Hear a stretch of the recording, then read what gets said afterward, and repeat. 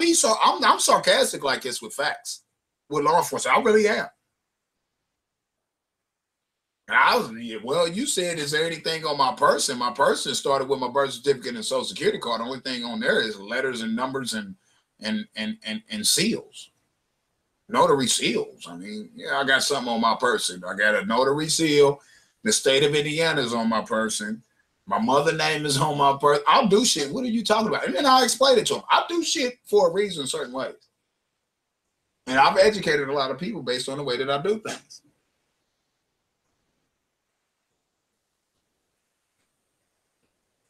That's why when people say I owe something, show me something where I, in all upper lowercase, proper person, me as a man is in upper lowercase.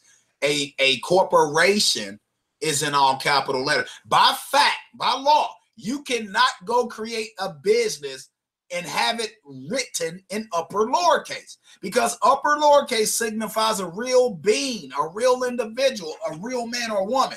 Corporations is always and will always be in all capital letters.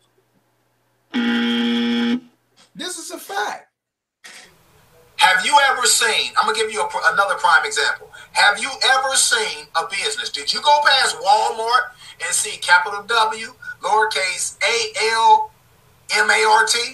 Or did you see all capital? Capital W, capital A, capital L, capital M, capital A, capital R, capital T?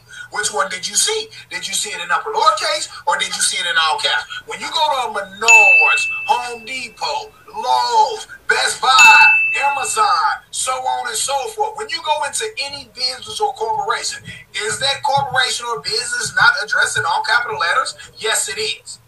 What I just stated to you is 100% a fact, and can't nail one of y'all prove me wrong.